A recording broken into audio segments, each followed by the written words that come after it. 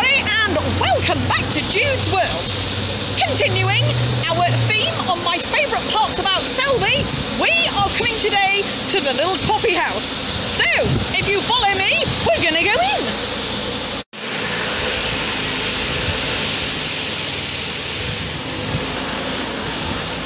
And here it is.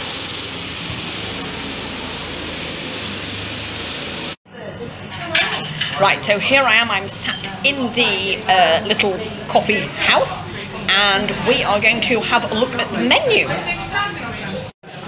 Yeah, look fresh and made this morning. Right, so this is the menu here. Yes.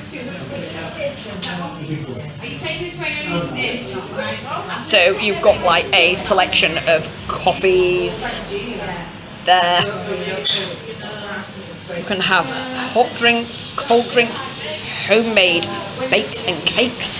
I'm definitely going for one of those a little bit later. You've got your breakfast one there. Now, admittedly, I'm a little bit late for breakfast, but that's okay.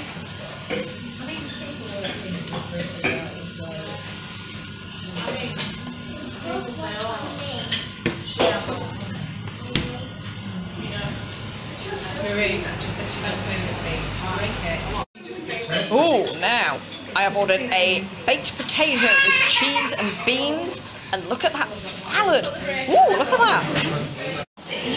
I think I'm going to go for the lemon meringue, folks. It looks really, really nice.